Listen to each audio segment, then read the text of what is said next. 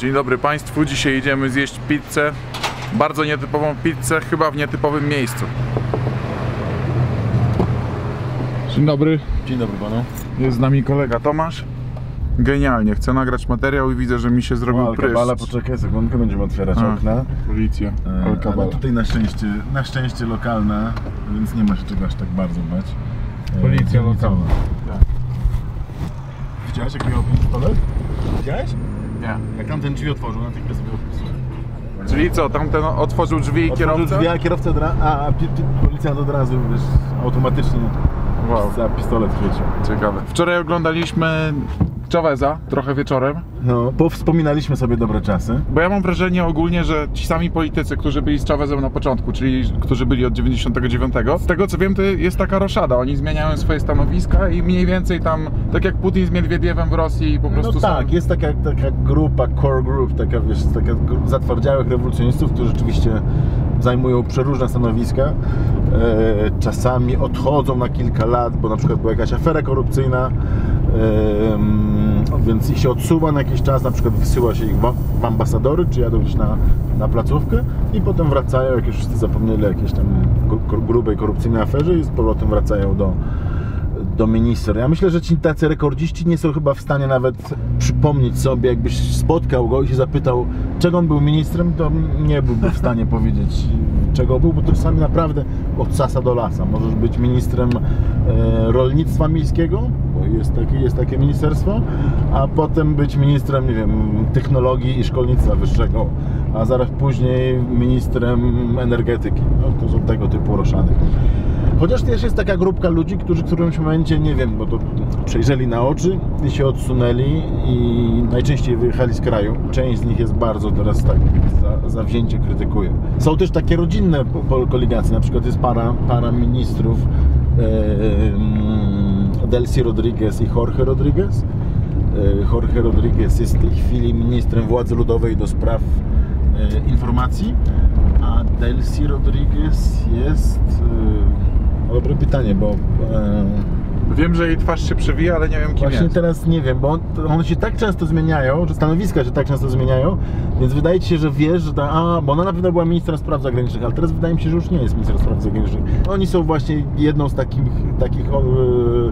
par, które są właściwie od zawsze gdzieś tutaj we władzach wysokich. Ale za to jest jedno stanowisko, które z tego co wiem się ta osoba nie zmienia, mianowicie przewodnicząca centrum elekcyjnego, czyli wyborczego, tak? No nie, no to też się co jakiś czas zmienia, nie tak często. Ja słyszałem, że od 20 lat to sama kobieta. Nie, bo na przykład Jorge Rodriguez był wcześniej właśnie. Aha, okay. Wcześniej, ale tak, Tibisa i Lucena jest jedną z takich ładnych parę lat już tam. Dobrych parę lat szefuje w tak zwanej władzy wyborczej. Dojechaliśmy na miejsce. Dobra. Staniemy tu po drugiej stronie. A tak wygląda z zewnątrz miejsce, bitwa.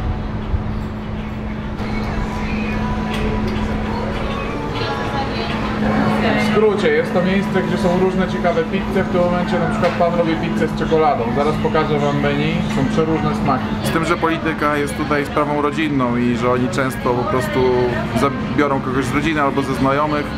To jest fakt. Między innymi na przykład rodzina żony Maduro, jej bratanków z tego co wiem, została złapanych, tych dwóch chłopaków zostali złapani w Haiti, jak chcieli przemycić 700 kg koksu. Zatrzymano ich samolot, także no, trzymają się tutaj w biznesie i pomagają sobie i to nie tylko jeżeli chodzi o kontrakty, ale także jeżeli chodzi o to, czym się zajmują także, czyli przemyt dragów. Tomek pali papierosa? No niestety. Przez 6 lat w ogóle nie brałem papierosów do ust, ponad 6 lat, 7 lat. Odkąd przyjechałem w styczniu do Caracas, zdarza mi się to. Wiesz co, prośba, żebyś opowiedział tą jedną historię, która ci się przytrafiła, jak jechałeś mototaksi i już cię nie męczy. No dobra, historia jest bardzo taka też, w sumie ja ją na początku opowiadałem kilku osobom, kilku znajomym Wenezuelczykom, oni wzruszali ramionami, no tak, no to się zdarza, to jest klasyka. Więc mototaksi, trzeba wyjaśnić, co to jest mototaksówka. Mototaksówka to jest po prostu motocyklista, który zabiera pasażera i wiezie w wyznaczone miejsce. Są legalne korporacje mototaksówkowe I dawniej, jak Caracas było jeszcze, tylu emigrantów stąd nie wyjechało i Caracas było zakorkowanym, wiecznie zakorkowanym miastem, mototaksówka była gwarancją najszybszego dotarcia w wyznaczone miejsce. Teraz już jakby te mototaksówki straciły znaczenie, ponieważ korki rzadko się zdarzają, ruch jest o wiele mniejszy, w związku z tym można samochodem dojechać. Ale dawniej rzeczywiście, jak chciałeś gdzieś dojechać w godzinach szczytu, to mototaksówka była zdecydowanie najlepsza. I była to spora dawka adrenaliny, bo jak on jechał tam między samochodami stojącymi na autostradzie albo jadącymi na autostradzie slalomem, no to było to niezłe doznanie czasami. No i któregoś dnia jechałem do Teatro Teresa Carreño w centrum miasta na jakąś konferencję prasową. Jedną szansą był właśnie mototaksówka, żeby tam dojechać na czas. Więc wsiadłem, zamówiłem, normalna taka korporacyjna z przystanku takiego postoju mototaksówkowego. Ruszyliśmy i dużo korków było. I on jechał, przeciskał się między tymi samochodami i naraz zatrzymał się, wyciągnął z zapasuchy pistolet, obok nas stał samochód, niewielki samochód, babka rozmawiała przez telefon w samochodzie. I on wyciągnął, przystawił jej pistolet do głowy i mówi: dawaj telefon. Następnie schował telefon do kieszeni, schował pistolet za pazuchę i dalej żeśmy pojechali. Jakśmy dojechali na miejsce, ja tak lekko drgający, on do mnie z takim uśmiechem: co, wystraszyłeś się? Ja mówię: no troszeczkę, zwłaszcza, że miałem plecak, który miałem aparat fotograficzny, tego typu rzeczy. On mówi: nie martw się, naszych klientów nigdy nie okradamy, to jest nasz honor zawodowy. Wenezuela. No więc jesteśmy w Pizpa, to jest taka bardzo znana w Caracas pizzeria, która oferuje pizze nietradycyjne. Co się kryje pod tym pojęciem? Więc mamy tutaj na przykład takie pizze jak pizza taco, taka mieszanka kuchni włoskiej i meksykańskiej z pokruszonym taco na górze. Pizza z platano i queso, czyli banan i ser. Pizza pasticcio, czyli pizza lasagne, czyli takie z warstwy sera i makaronu. Pizza pabellon, czyli pizza z pabellonem, z typowym wenezuelskim daniem, czyli z bananami słodkimi i z fasolą. Pizza la reina, czyli to, co ty bardzo lubisz, reina pepiada, czyli pizza z tym nadzieniem z arepy reina. Awokado, majonez i kurczak. Pizza datiles, czyli pizza z daktylami. Pizza chistorra, mi się spodobała, bo twoje ulubione kiełbaski takie smażone. Pizza burger, to jest pizza z mięsem, bo właściwie dwie pizze, jedna na drugą położone. Pizza tosipapa, czyli z frytkami i z boczkiem smażonym. Nuty pizza z nutellą, a w tym takim brzegu pizzy są albo jest nutella, albo brownie, albo pokruszone pirulines. Pirulinesy są takie tutaj bardzo charakterystyczne waflowe rurki z nadzieniem czekoladowym. Mocna bomba kaloryczna.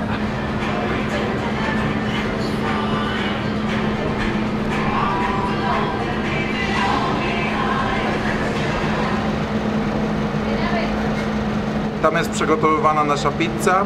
Jest to pizza taka wieloskładnikowa, wiele rodzajów kawałków na jednej pizzy, degustacyjna. Zobaczymy, jak będzie wyglądać, jak przyjdzie. Jest i nasza pizza, proszę Państwa.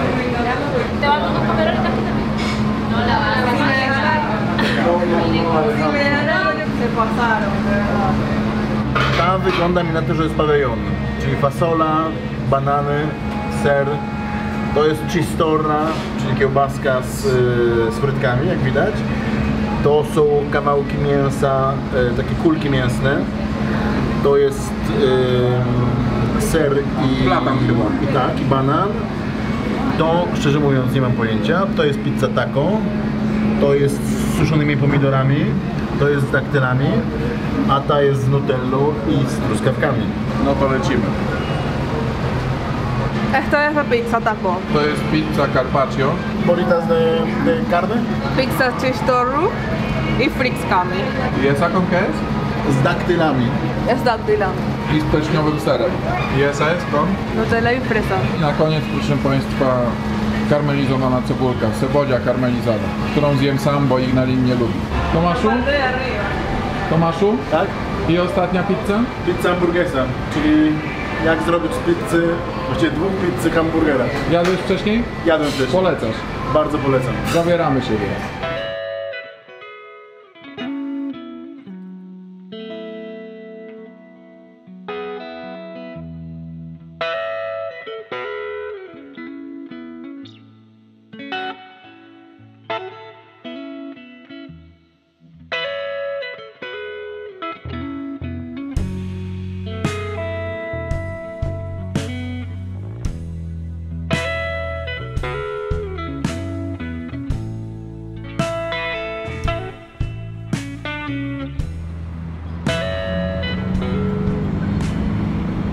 A ja się przyglądam otoczeniu. Tutaj mamy parcerne wejście standardowe na osiedle.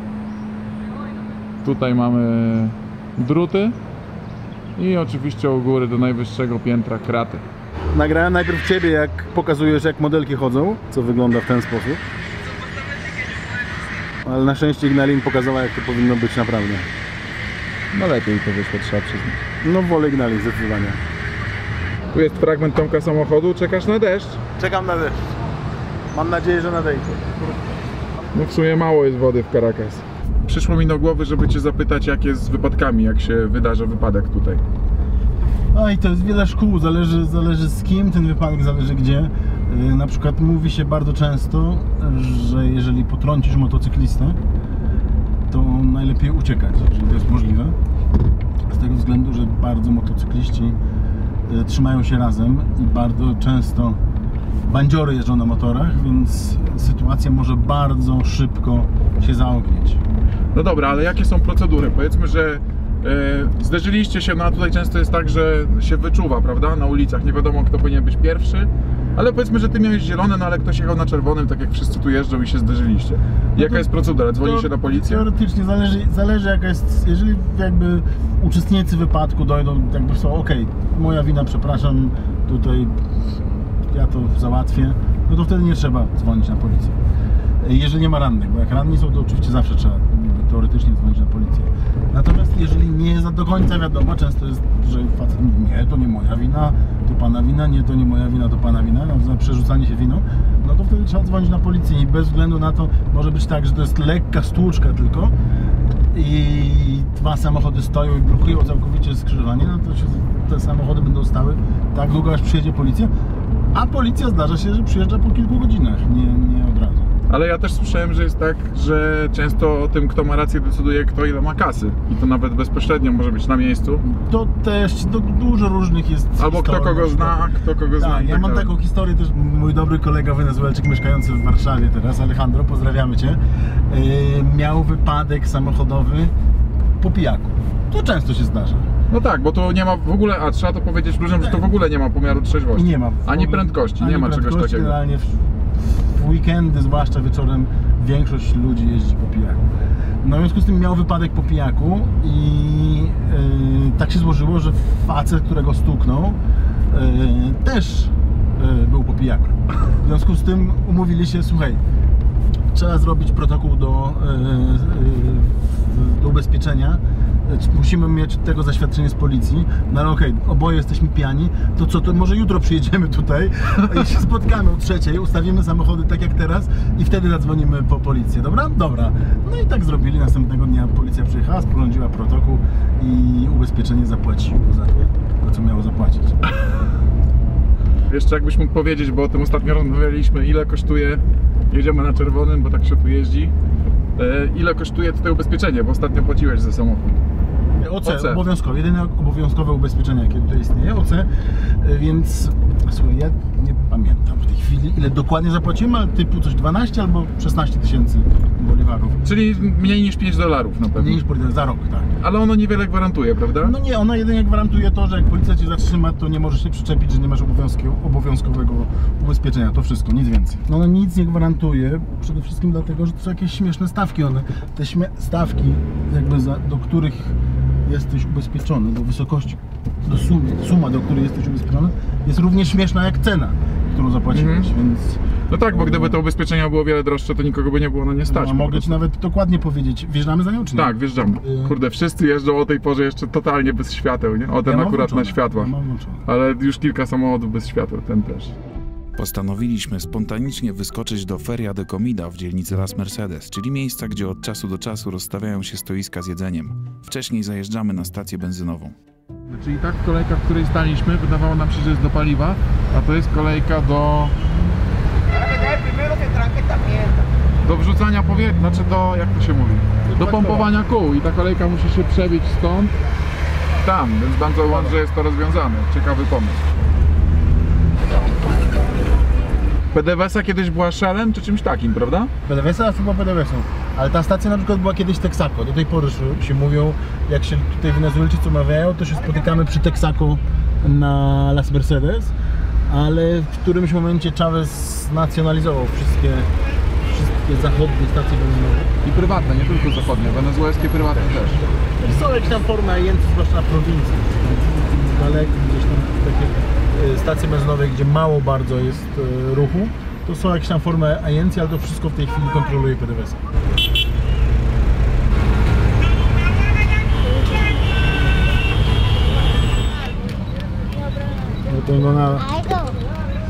Paliwo nie zdrożało od 4 lat, mimo denominacji 100 000 do 1. Także dzisiaj za złotówkę można kupić tyle litrów paliwa. Tańszego, a droższego tyle. W drodze ze stacji benzynowej do targu z jedzeniem spotykamy coś, co mogło się naprawdę źle skończyć. Posterunek owianego złą sławą LVS. Nagrywam stories. Dobra, otworzymy, żeby nikt Waczek z pistoletem, widzisz, jak widziałeś? Jak z pistoletem drzwi otworzył?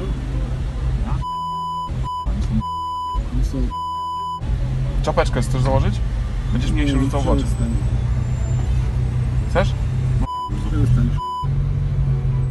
Ci z Was, którzy oglądali poprzednie odcinki, wiedzą, że Tomek został pobity prawdopodobnie w związku z jego artykułem o VAS, w którym napisał, że jednostki te to szwadrony śmierci. Naprawdę najedliśmy się strachu, trafiając później na ich posterunek, ale na szczęście obyło się bez komplikacji. Tomek spotkał swoją koleżankę i opowiada jej, że przed chwilą VAS nas zatrzymał. Jesteśmy teraz w takim miejscu, które już kiedyś pokazywałem w innym odcinku, tytuł odcinku na dole. Jest to taki targ z jedzeniem po prostu, food truckowy, jak u nas w Polsce często bywają.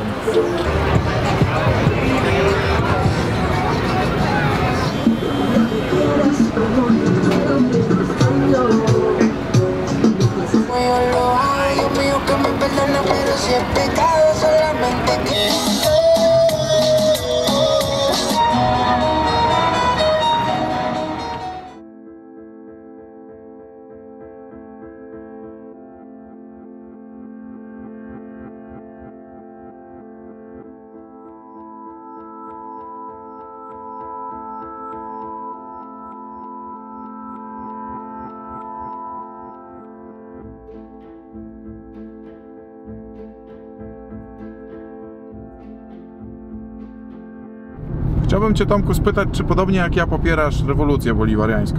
Całym sercem. Alkabala przed nami, więc tak bądź gotowy na to, żeby schować ewentualnie. Ale chyba sobie przerwy zrobili. Tak, nie ma pracowników. Są tylko słupki zostały. Do czego chciałem nawiązać? Wczoraj zrobiłem zdjęcie i wrzuciłem je zresztą na Instagram. Faceta, który idzie i zdejmuje kapelusz, bo idzie obok wielkiego malowidła Chaveza. Dlaczego jest tak, że ludzie cały czas, niektórzy popierają Chaveza? Rządy Chaveza były zupełnie inne niż Maduro, prawda? Sytuacja jest inna. Dlaczego? Sytuacja była inna, przede wszystkim państwo miało więcej pieniędzy, bo były wyższe ceny ropy naftowej, więc Wenezuela miała generalnie więcej pieniędzy. I rzeczywiście jakby kryzys się zaczął po śmierci Chaveza, więc w związku z tym wielu ludzi, wielu sympatyków rewolucji wciąż jakby wierzy w Chaveza i w jego ideę, że to był fantastyczny pomysł i za to, co się stało, wini Maduro. Nie jesteśmy w stanie powiedzieć, czy gdyby rzeczywiście Chavez wciąż żył, czy tego kryzysu by nie było. Myślę, że kryzys też pewnie by był, bo jednak znacznie mniej pieniędzy jest w Wenezueli. Ale prawda też jest taka, że Chavez, za Chavezów jakby to wszystko było mimo wszystko jeszcze jako taką trzymane w ryzach. Można krytykować Chaveza, ale nie da się ukryć, że miał niesamowitą charyzmę i był bardzo szanowany w kręgach rewolucyjnych wśród własnych zwolenników. Natomiast Maduro nie ma tej charyzmy i nie ma szacunku w kręgu rewolucyjnym. W związku z tym jest tam w tej chwili totalna anarchia. Każdy robi to, co chce. Ma się takie wrażenie, że on zupełnie nie panuje nad tym, co się dzieje w tych kręgach władzy. Także Chavez rzeczywiście, że wracając do tego twojego pytania, Chavez wciąż jest przez wiele osób szanowany. Nie jest tak, że przez wszystkich, bo niektórzy uważają go za ojca tego całego zła.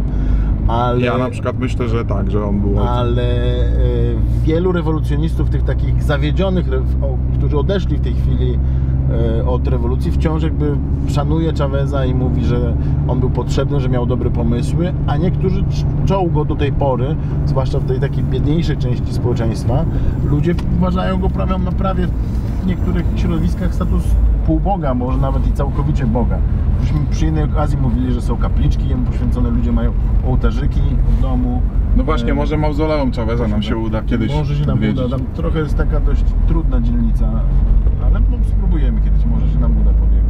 Jakbyś mógł opowiedzieć tą jedną bardzo ciekawą, nie mogę tego darować, no to jest, myślę, że ludziom się ta historia będzie dla nich interesująca. Tą historię zlecenia dla twojego dalekiego znajomego, No dobrze, to wiem, ty i ja wiemy, o kim mówimy, nie będziemy używać nazwisk, Tak. żeby nikomu nie zrobić tutaj przykrości, ale o tym, jak się dostaje takie zlecenia, jak się w ogóle wchodzi w te układy korupcyjne tutejsze. Mówimy o kimś, kto ożenił się z byłą żoną prominentnego polityka. Czyli nawet to nie jest rodzina taka, nie ma więzów krwi. No ale wiadomo, oni się trzymają, pozwalają jakby razem i dbają o swoje byłe żony. Dbają o swoje byłe żony i Bardzo ich kolejnych mężów.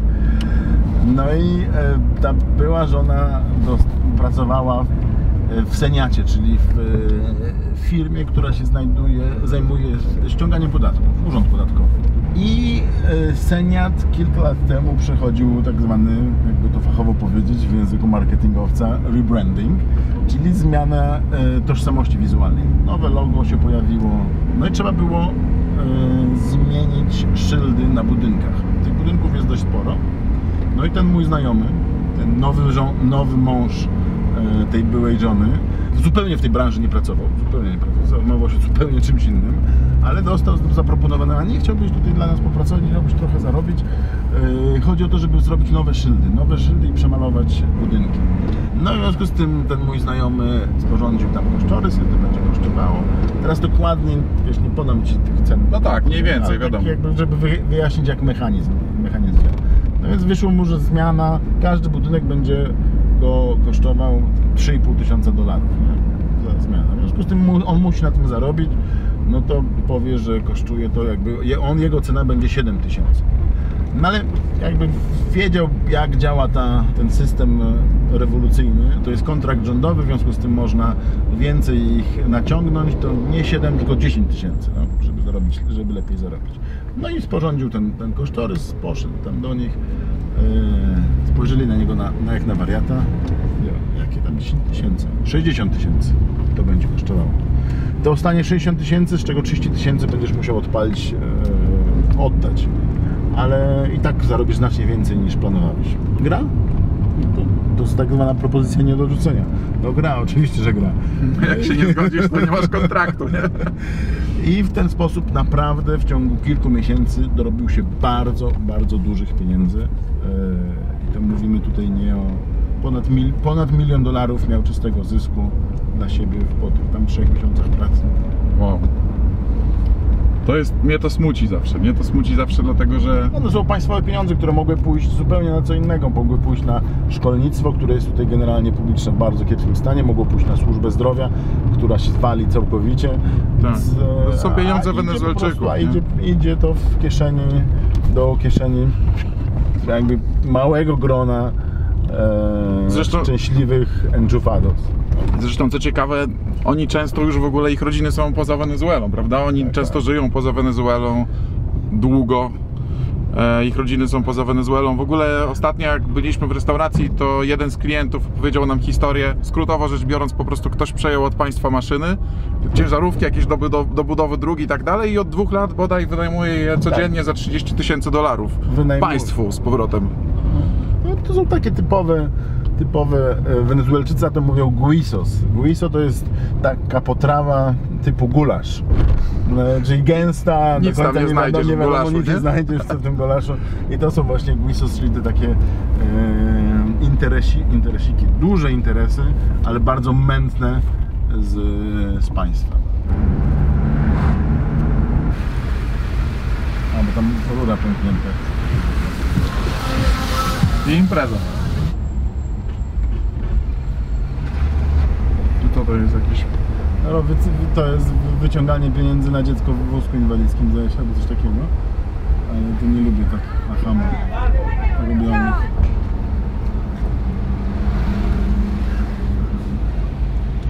A tutaj właśnie tego, Judasza będą palić, wiesz? Jest ludność. Oglądając te ujęcia, prawdopodobnie kojarzycie, że już jechaliśmy tą trasą w odcinku, w którym odwiedziliśmy restaurację znajomych Tomka. Dzisiaj jedziemy dalej, do nadmorskiej miejscowości Cicivirici.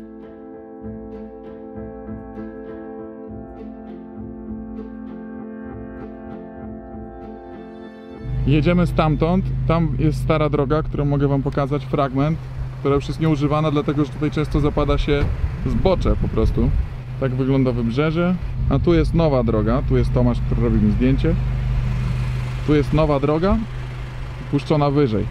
A tam jest rura, którą zaraz pokażemy i co się robi z tą rurą? Mieszkańcy tych takich właśnie domków, które powstają, inwazje tak zwane, czyli zupełnie nielegalnie zasiedlane miejsca, oni się wwiercają w ten rurociąg i kradną wodę. I bardzo często właśnie z tych powodów tych wwierceń ta droga się obsuwa, ponieważ cieknie, zalewa i woda się, i grząski teren zaczyna się obsuwać. No ale jak robią dziurę w tej wodzie, jak robią dziurę w tej rurze, to zamykają ją później, jak nie chcą używać wody, czy leci cały czas? Nie, bardzo często leci cały czas.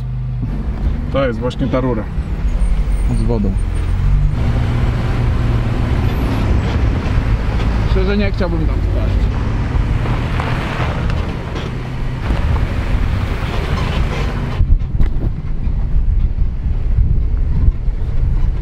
Stara taka, pobudowanie. To idzie, widzisz tam po zboczu? Tam taka jest, Aha. to jest ta stara droga. Mega widoczna. I ona niczym nie jest zabezpieczona. Rzeczywiście.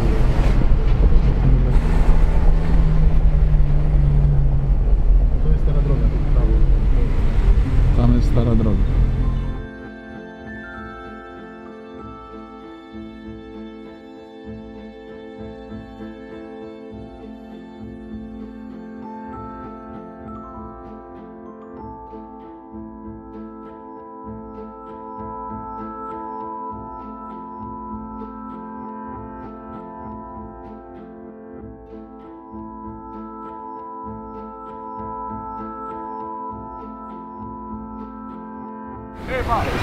Hola, ¿cómo estás?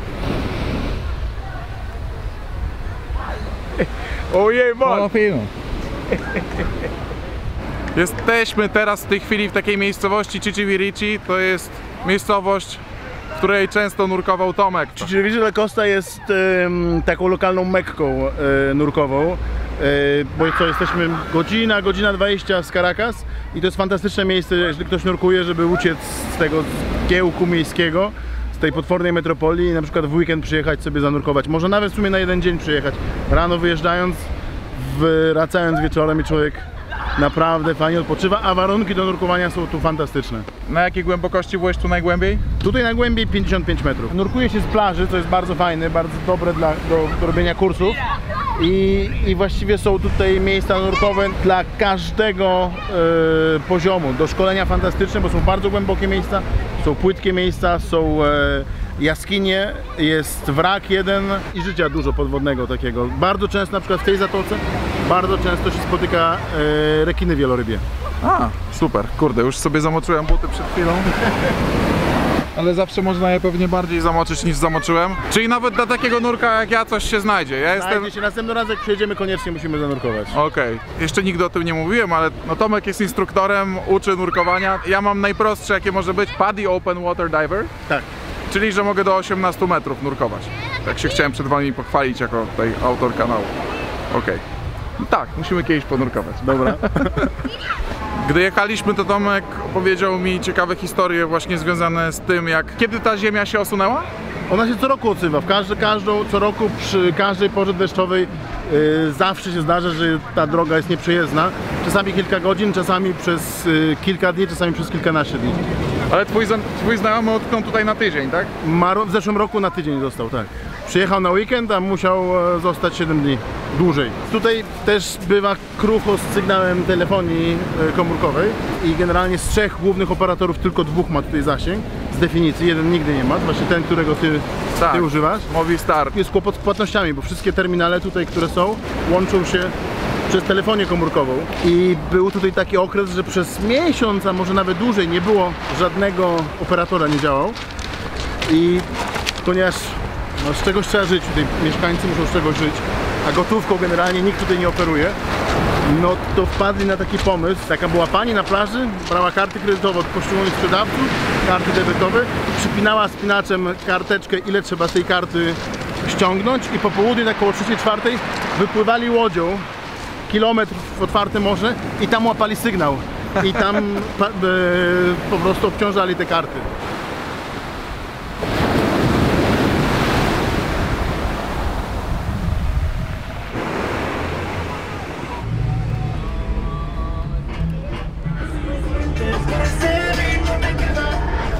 Ja byłem tutaj jurorem w wyborach Miss w miasteczkach. Naprawdę? Tak. Jak można taką fuchę dostać? No wiesz, no, nie ma tu wielu Polaków, nie? W ogóle wielu cudzoziemców, co regularnie tu przyjeżdżają. No i któregoś dnia przyszły panie z Consejo Municipal, z Rady Miejskiej, i takie mamy wielką prośbę, Tomek. Chcielibyśmy cię poprosić, żebyś został jurorem na wyborach Miss Cieciewicz. I czy kandydatki były głównie mulatkami, takimi ciemniejszymi, No, tak jak tutaj ludzie mieszkają? Nie wszystkie, ale były i ciemne, i jasne, i mulatki.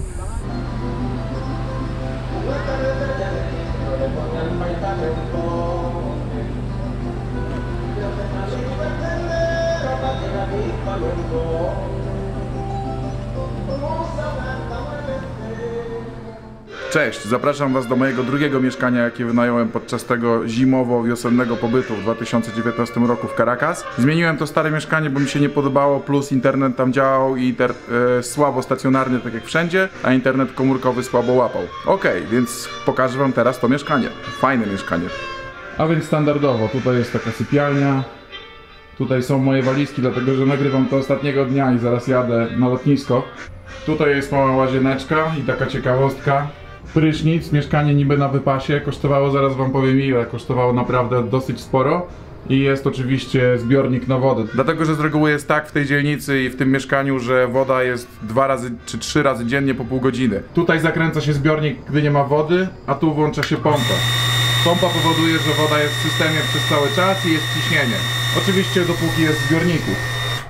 Natomiast napełnia się automatycznie i nie przelewa się, bo jest tu pływak. Tak więc jeżeli przez pół godziny dziennie jest woda, to napełni się, zatrzyma i później korzystamy po prostu z ciśnienia. Jako że Wenezuela to tropiki, jak wiemy, woda musi być podgrzewana u każdego w mieszkaniu oddzielnie. Nie ma czegoś takiego jak elektrociepłownia czy cokolwiek w tym stylu. Każdy podgrzewa sobie wodę sam. Okej, idziemy dalej. To jest sypialnia połączona z takim salonikiem.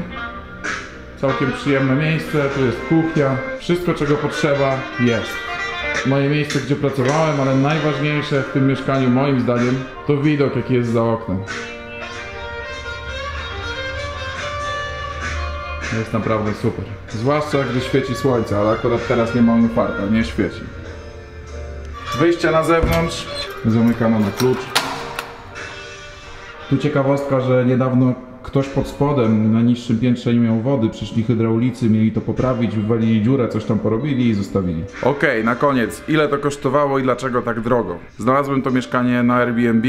Jest mała oferta w ogóle mieszkań na Airbnb, chyba w związku z tym, że dużo się ostatnio dzieje w Caracas, to mieszkania są pozajmowane. I mieszkanie to normalnie kosztowało 1000 za miesiąc, wychodziło około $1000. Zapytałem tego właściciela, czy może obniżyć cenę do 700, zgodził się i wynająłem za 700. Poniżej $500 można wynająć tylko nory typu ta, którą miałem wcześniej, którą już prawdopodobnie widzieliście na jednym z odcinków. Dlaczego jest tak drogo? Dlatego, że w Wenezueli praktycznie nie istnieje zupełnie rynek wynajmu mieszkań. Nie istnieje on dlatego, że Wenezuelczycy nie mogą wynajmować mieszkań Wenezuelczykom, bo prawo jest takie, że jeżeli ktoś wynajmuje od Ciebie mieszkanie i nie płaci, to nie możesz go wywalić.